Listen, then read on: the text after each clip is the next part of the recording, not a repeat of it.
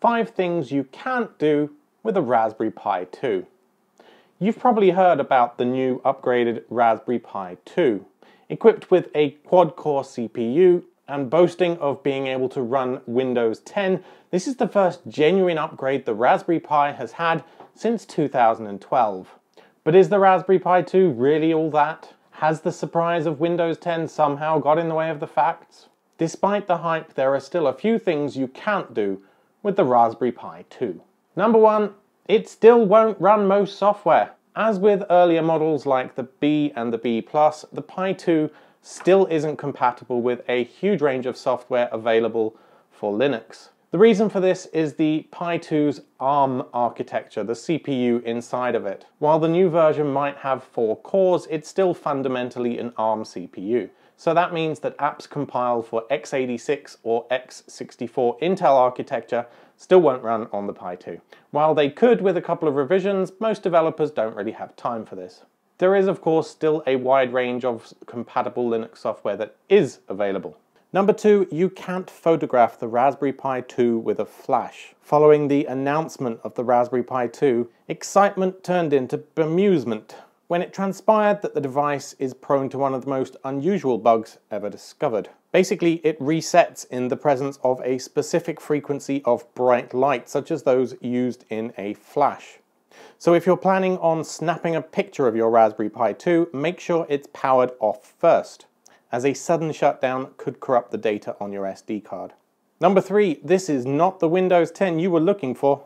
Windows 10's compatibility with the Raspberry Pi 2 made quite a few headlines. But how accurate is it really?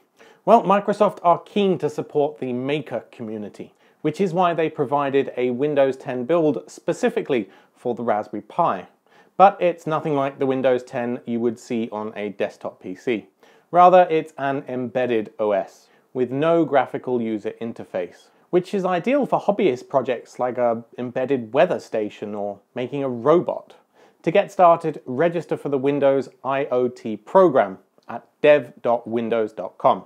Which brings us on to number 4, you can't run Office on it. Because the slimline, low-cost Raspberry Pi 2 won't actually run Windows 10. It isn't possible for corporations around the world to slash their IT budgets by replacing everything with a Raspberry Pi. But while this means no Microsoft Office, the latest version of Raspbian Linux does in fact include LibreOffice, so who cares? Number 5, gaming on the Raspberry Pi. It still isn't really a thing. While one of the great uses for the Raspberry Pi is as a retro arcade gaming device, beyond a dedicated version of Minecraft, the Pi 2 doesn't have much in the way of games, much like its predecessors. So, Raspberry Pi 2, evolution, not revolution. That said, all of these problems are more or less irrelevant, really. There's no doubt the latest Raspberry Pi 2 is just as versatile as the original, but it will continue to have its shortcomings, especially when it comes to tasks which are neither educational nor DIY oriented.